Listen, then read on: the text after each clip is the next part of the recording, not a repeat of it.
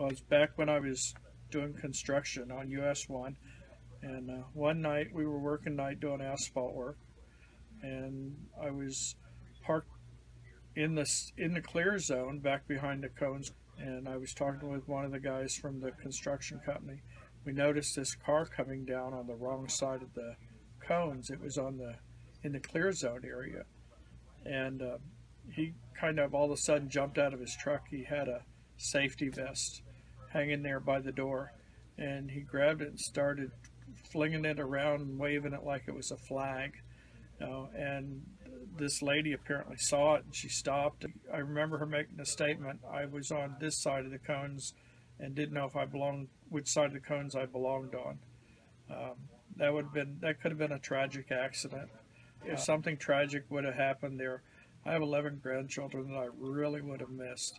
So, yeah, you got to kind of pay attention. You see those cones, slow down, take a little time, pay attention to the signs and the people, and let's all get through it safely.